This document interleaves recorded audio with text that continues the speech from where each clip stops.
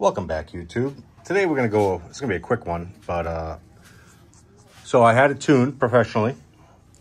It rips, it's scary. I might want to rename this thing Shitbox of Death or something because it's not normal. Anyways, so I had it professionally tuned, went through it, sent them the bass file from ChatGPT, which they didn't know about, and needless to say, they changed it quite a bit. So it's going to be a quick one. Let me just open up my laptop here and kind of go over what's going on here.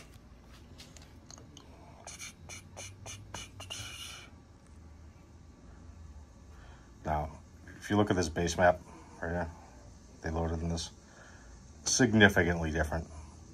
Significantly. I mean, it's smooth, it has nice acceleration, put all the proper times in here. Also, the ignition table. ChatGPT was closer on this one, but not quite. So this is what I ended up with after paying for a service. It got the minor stuff right. So like control limits, I mean, that really doesn't matter, right? You could pull 20% of fuel or add 20% of fuel.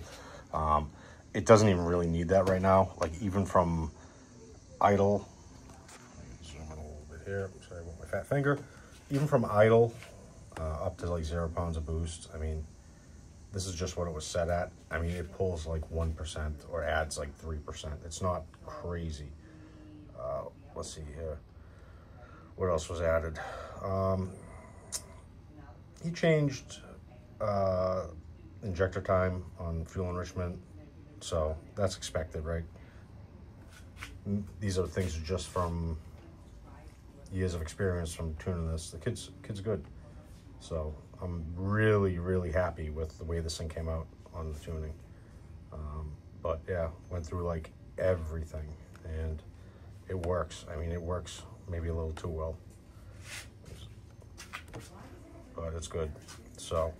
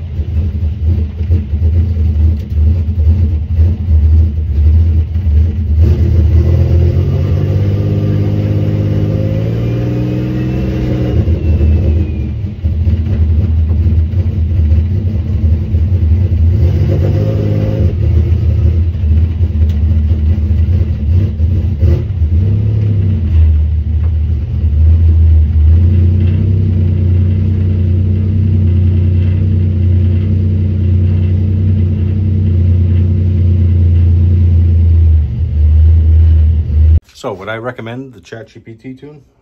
I don't know. It taught me more than I knew before. It helped me set up, the dual settings were pretty much close.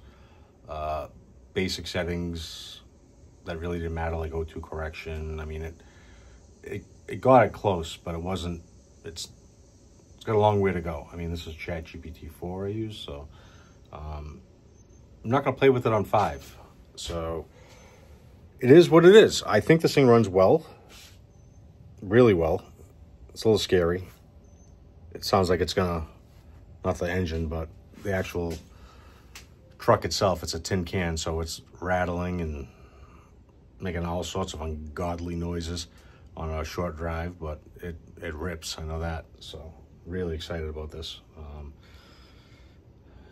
Really give it a few weeks, see how it is, you know. Put some miles on this thing and actually get to enjoy it. Did ChatGPT get this thing right? 50% of it, 40% of it. Base settings, definitely the map table needed a lot of cleaning up, and the ignition table, right? The end of it, the tuner was the best investment, right? So gives you a little assurance knowing that, you know, they're familiar with this type of setup and, you know, what's expected of it. And you could read the logs and interpret it like a human would interpret it, right? So it's not there yet. It's not there.